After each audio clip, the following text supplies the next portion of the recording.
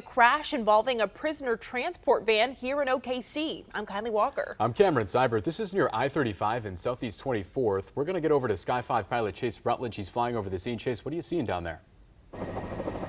Yeah, like you said, southbound I-35. It happened on the highway, but they actually took it off onto the exit at Grand Boulevard. You can see two vehicles here from the Tulsa County Sheriff's Office with prisoners in them. They had an impact with another vehicle, that SUV that's up ahead of them. We're still trying to get more information. There were ambulances on the scene, but they have left, so hopefully there's no injuries. But once we get more information, we'll pass it along to you. Back to you guys.